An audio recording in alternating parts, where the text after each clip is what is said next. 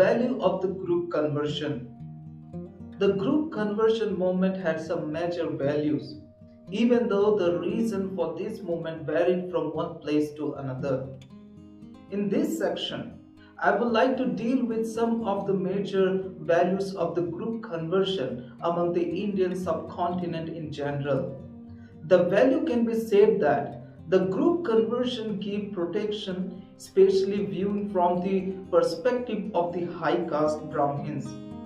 Their sense of social security and belongingness was major value. The second value may be noted as the main center of influence in group conversion of the community.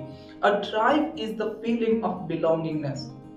So, when a particular tribe or community converted, the group conversion news had been spread fast, and for which enabled the nearby villages of the tribal group are the same members of the community to embrace Christianity.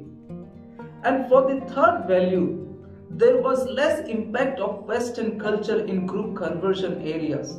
The best example can be seen in the group conversion of Chinkuki Mizos in Mizoram and Manipur. The first convert or individual converted into Christianity by those missionaries who forsook their own culture and custom and practices, and even avoided all the traditional norms and festival, thinking that all those practices are pagan and non-Christians. Thus, the cultural and traditional values begin in the life of those early converts among the tribal. However, with the coming of revival in the later part of the 19th century, group conversion took place and almost all the tribes of Mizoram and Manipur were Christianized.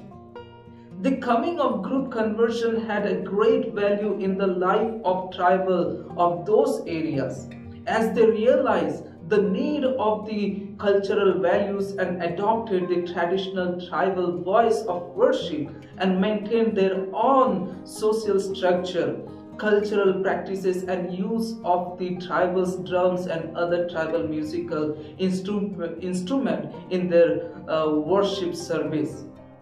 Thus, it preserved the tribal ways of life and tribal community was given birth. Problem of mass conversion. The mass movement among the backward classes has left a stigma over the Christian church among the higher castes. These missions are seen as exploited of the needs of the weaker sections of communal purpose.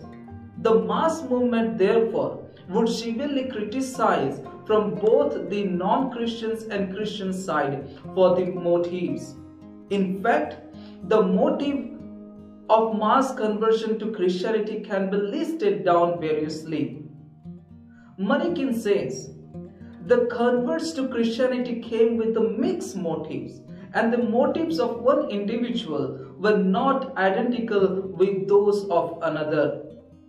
T.B. Philip commented that the motives for conversion were not always purely religion. It involves many external factors, but it is a mistake to think that such motives alone caused conversion. However, for better or worse, the mass movement have occurred. It is an interesting issue. The chief numerical growth of Christianity in the 19th and 20th centuries was not by the conversion of individual but mass movement from mission to church. The establishment of British rule in India cemented the way for real encounter between the East and the West and between Christianity and Indian culture. Tremendous changes and transformation took place with the onset of British rule, which gave the impetus for the foundation of modern India.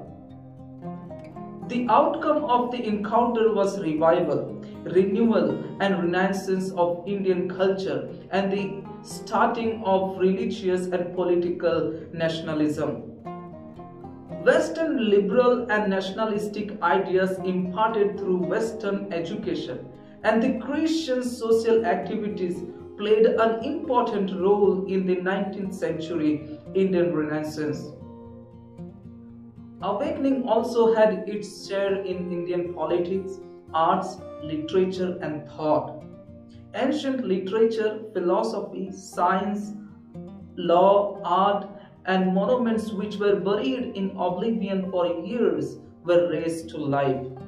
Here, zeal for enlightenment and love of the country developed in the minds of the people. It is better to be noted that the Orientalists, in their philosophy of culture, suggested that the changes must not be attempted in India by imposing Indian Western institutions, ideas, and values, but held that Western education should not serve as an end in itself, but as a stimulus for changing the indigenous culture from within.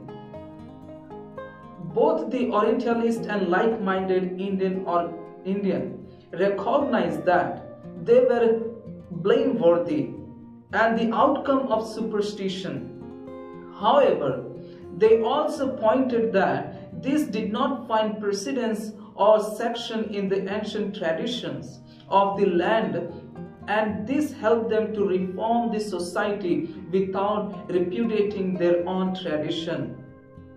According to S.K. Das, there were three chief features of the Indian Renaissance. They are a spirit inquiry, a search for new identity as nation, and desire to make a synthesis between the value of Indian and Europe. Development of indigenous movement. There was a missionary movement identified Christ with Western forms of Christianity and Western culture. Very soon, there were an inclusion, leaders and missionary pioneers who distinguish between Christ, Christianity, and culture. It is everything today at the beginning of missionary movement. But it was not to establish an indigenous church, but to save souls from heathen. The emergence of Indian church in its context was hindered due to missionary paternalism. By the 19th century, there was some effort to build up an indigenous church independent of missionary control. For example, Lal Bihari Dey in 1850s asked for equal footing with the European missionaries. However, Alexander Duff did not approve this. The desire for equality, self-rule and independence from foreign mission control resulted in the formation of non-denominational organization of Indian Christians that reflect this search for identity and autonomy. But for many years, missionaries as a ruler opposed such movement. A leading CMS missionary, James Vaughan, at the Allahabad conference in 1872, expressed seriously over the attitude of Indian Christians towards the missionary power, particularly in Bengal.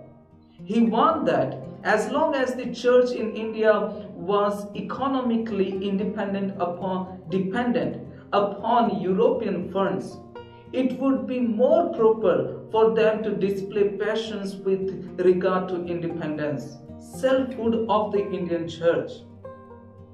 An aspect of Indianization that has received attention since the end of the 19th century was the effort to discover the cultural identity of the Christian community with the Indian society as a whole.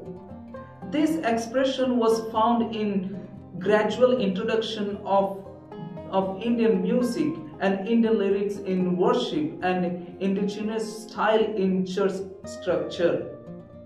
Methods of proclaiming Christ in Tinnevelly, a group of Nadar Christians, broke away from the CMS and formed the Hindu Church of Lord Jesus in 1853.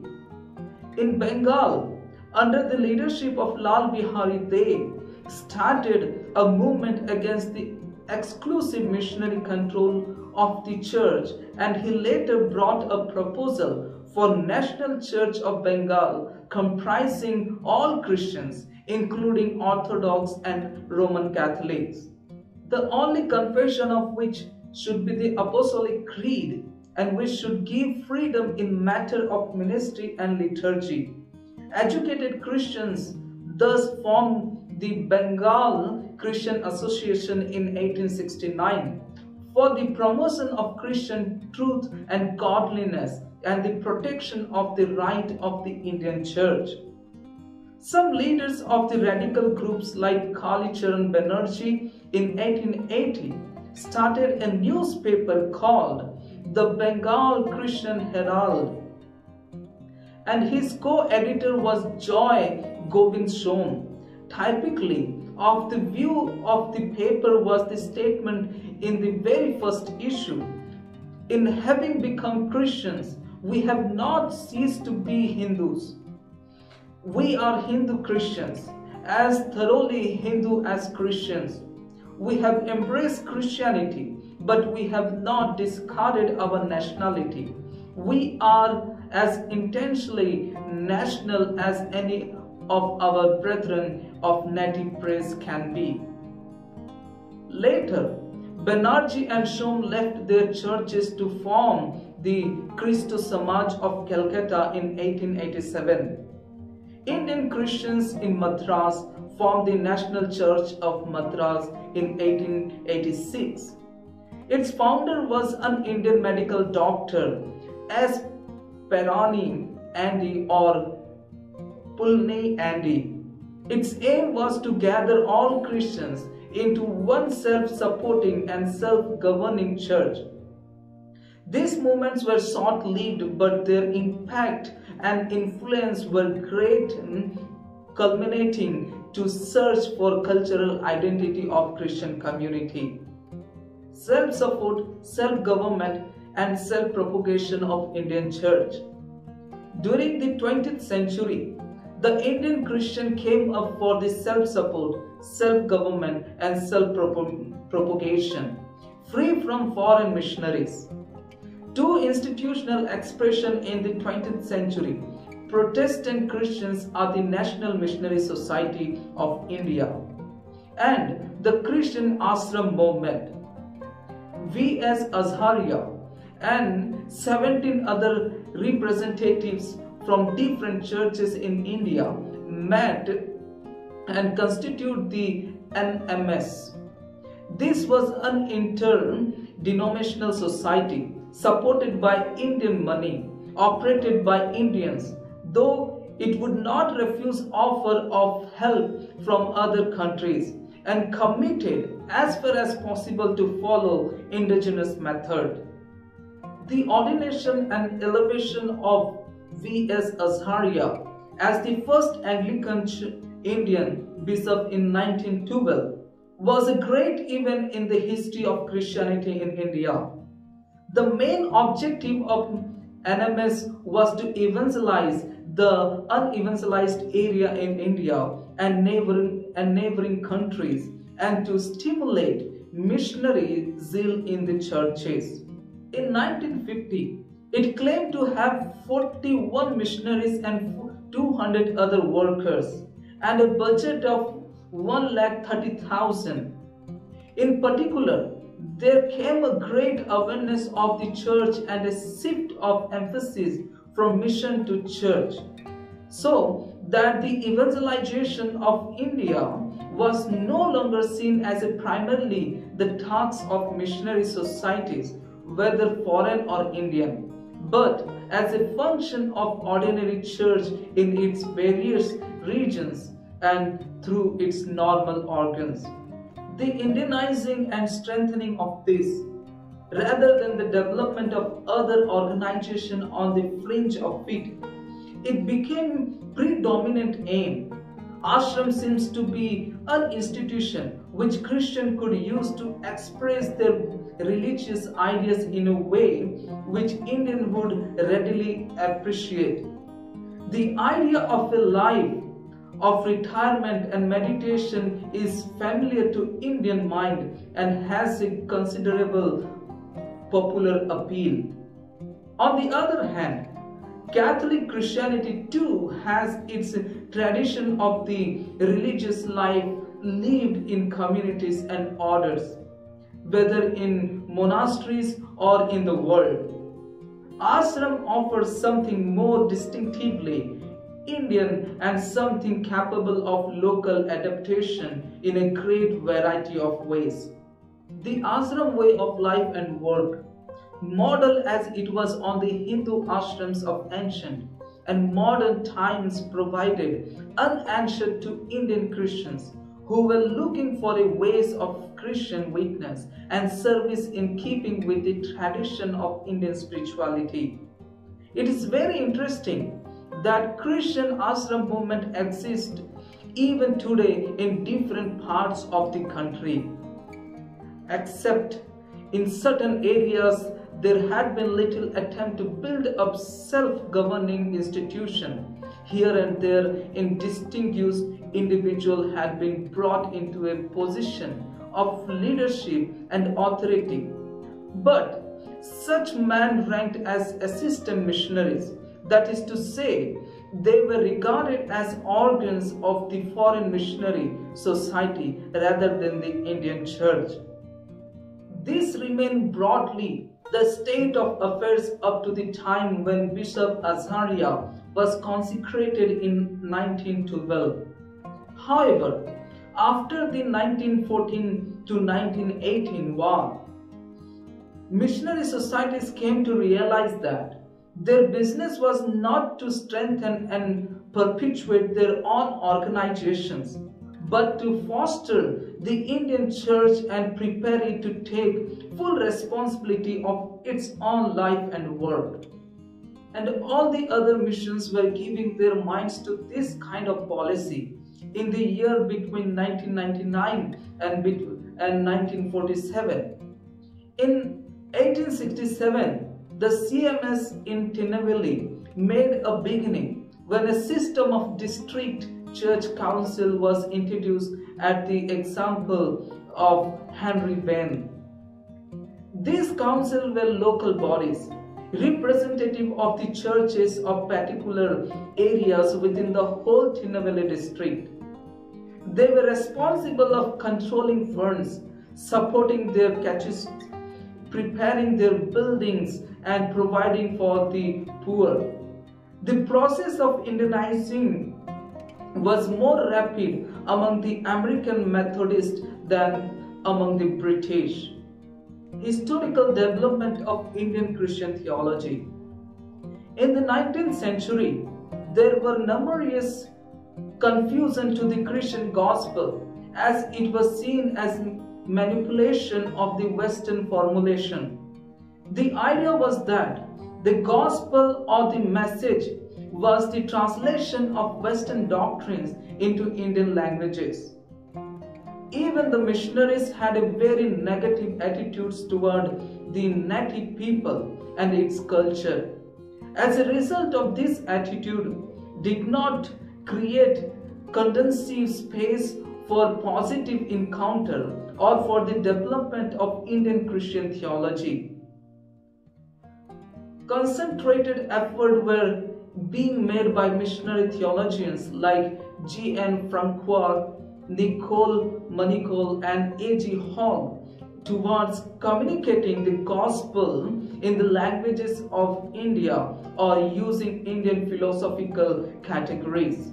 By the onset of 20th century, attempts were made to Indianize the theology. Indian Christian theology. In this venture, the work of the Madras Rethinking Group in the 1930s and 1940s need to be appreciated. On the other hand, Renaissance Hindu leaders like Keshi Sen, P.C. Majumdar, and enlightened Hindu converts to Christianity like K.M. Banerjee, Parani Andy, A.S. Appaswamy Pillai, Bhavani Charan Banerjee, who possessing a true knowledge of Hinduism from within and drawing in separation from Renaissance discovery of Indian heritage, became a Pinoy in attempt to relate positively Indian's religion to Christianity. Brahmabandha Upadhyaya is the best remembered as the first Indian Christian thinker who remained orthodox in doctrine but at the same time laid the foundation for a Vedanta-based Christian theology. Subaltern theology. Subaltern theology is the theology of a suffering, oppressed and marginalized people who were forced to be silent by the dominant group. The term subaltern is derived from the writings of the Italian Marxist Antonio Gramsci, which means of inferior rank, whether of class, caste, age, gender or office. In line with this, Ranjit Guha also termed the word subaltern as people of inferior rank, and it was used as a name for the general attitude of subordinate in South Asia society. Specific groups belonging to subaltern classes may vary from place due to the regional display in social and economic development in the country. However, subaltern classes usually refers to those social classes and groups who are not included under the dominant group. Subaltern is a post-colonial struggle movement in Asia, which began in India in the 1980s with the explicit but not exclusively Marxist and Gramscian focus. It emerged in atmosphere of widespread negative response to Marxian orthodox in the academic research, in analyzing and understanding the Indian society and the nation. It focused towards understanding peasants' consciousness in India, insofar as any and all consciousness was a product of material conditions. These subaltern theologians and writers view consciousness as a form of subjectivity which can and thus develop modes of resistance to the system. Since then, the concern of subaltern studies have blossomed into global phenomenon with strong institution support from mainstream academy in Africa, America, Ireland and China, as well as India and Europe. The contribution of subaltern movement is the restoration of the silent space created by dominant group to make subaltern classes the subject of their history. Subaltern studies take the text seriously and therefore advocating a different theory of reading. Example, the reading historical text and reconstructing history and theology from their own perspectives. Development of Dalit theology. Dalit theology is a new stand which has emerged in Asian theological sense. This theology began to take shape in the early 80s when A.P. Nirmal, then a faculty member at the United Theological College, floated the idea of Shudra theology. But now Dalit theology has come of age and it stands by its own uniqueness and creativity. Dalits are the most degraded, downtrodden, exploited and the least educated in Indian society. In fact, they are the people who are denied of their individuals and social identity in their existence. They are excluded from the caste system and hence are outcast as untouchables.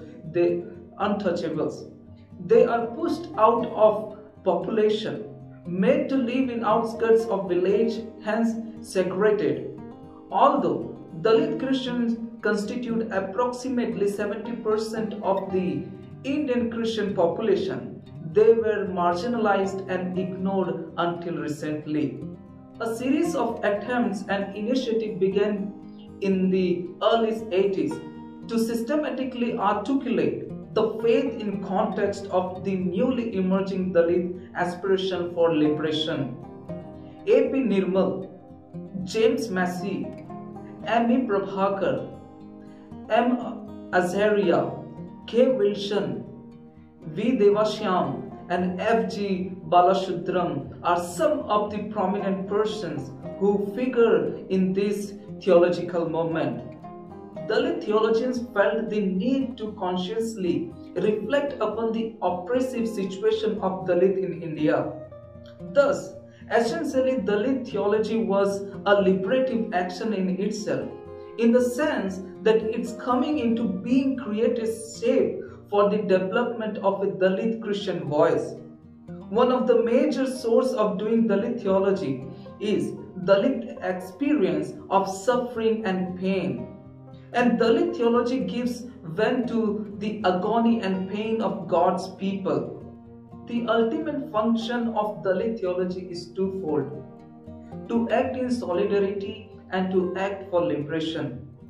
Liberation is envisaged as liberation of Dalit from the historical oppressive structures, both religio-cultural and socio-economic. Hence, theological articulation is not only a faith experience, but also a means for liberation. According to this school of thought, any theological expression that will not lead to action and the resultant liberation is futile.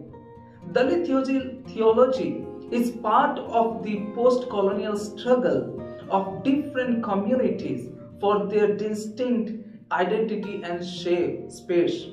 Development of tribal theology.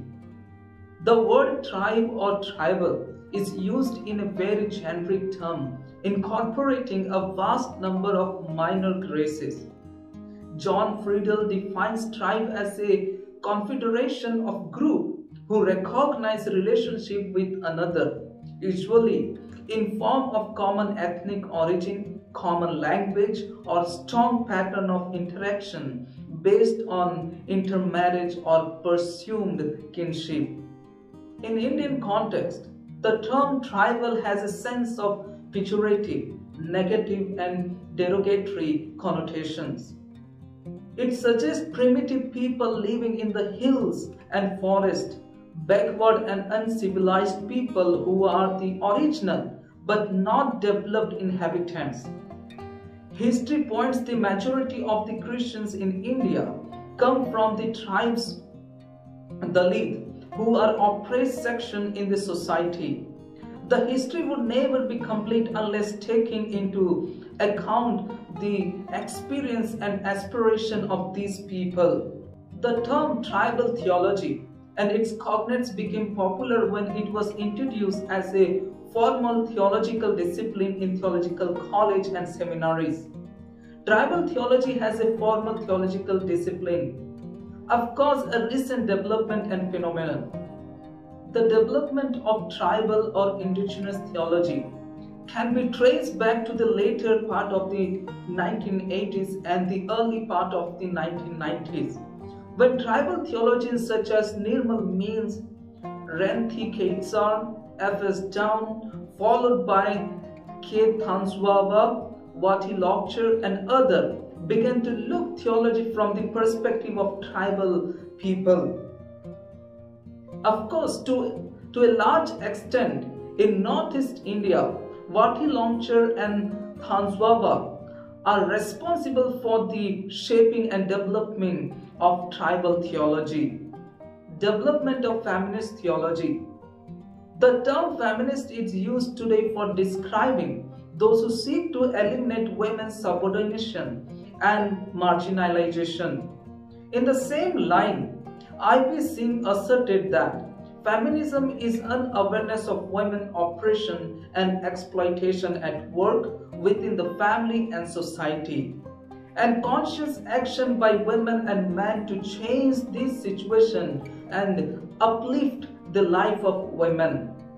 In a nutshell, it reflects on the struggle of women created by exclusion, untold experience, and alienation in male-dominated structures, and its primary commitment is women's liberation.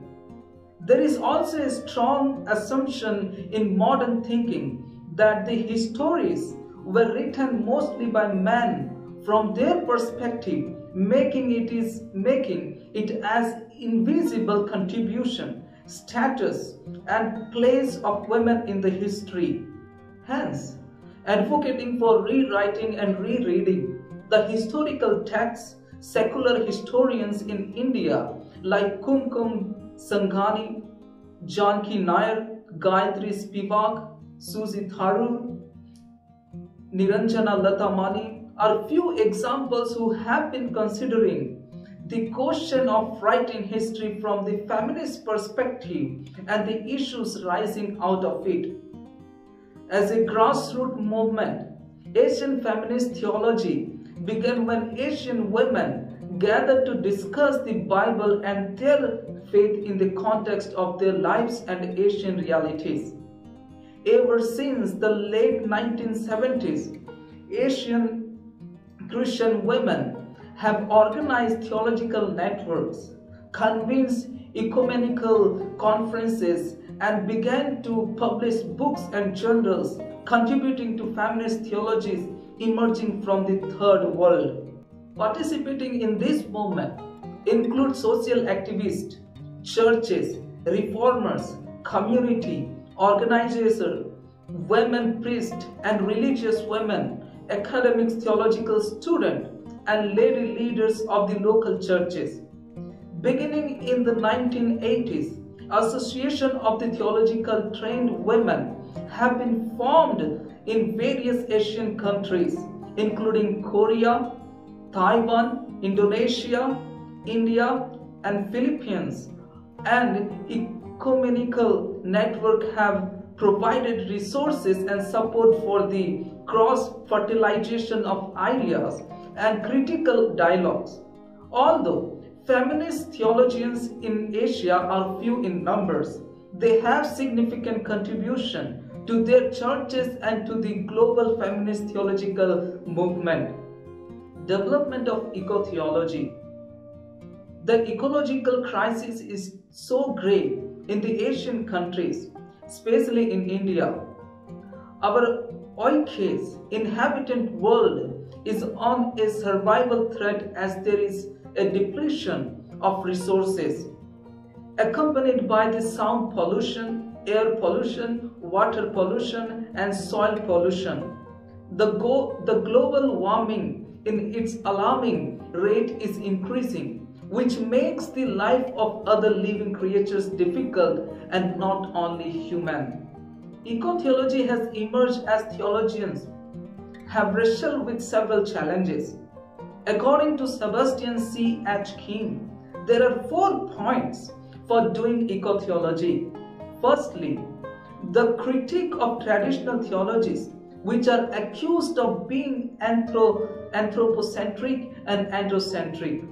Secondly, it's on the recent ecological crisis, global warming, nuclear accident, natural calamities due to mismanagement of natural resources, water and air pollution. Thirdly, the failure of traditional theologies to respond to the problem of the ecosystem and their silence in the face of Western development and technology models which have been the main contributing factors to the present crisis. And fourthly, the encounter of the people and philosophies of other religions and primal spiritualities. Moreover, eco-theology is a form of constructive theology that focuses on the interrelationship of religion and nature, particularly in the light of environmental concern. Eco-theology generally starts from the premise that exists between human religious spirituality worldwide and degradation of nature. On the other hand, eco-theology has opened new way of theologizing to meet the ecological crisis and has contributed a great deal for understanding of the relationship of God, humankind, and nature. Specifically, eco-theology seeks not only to identify prominent is within the relationship between nature and religion, but also to outline potential solution.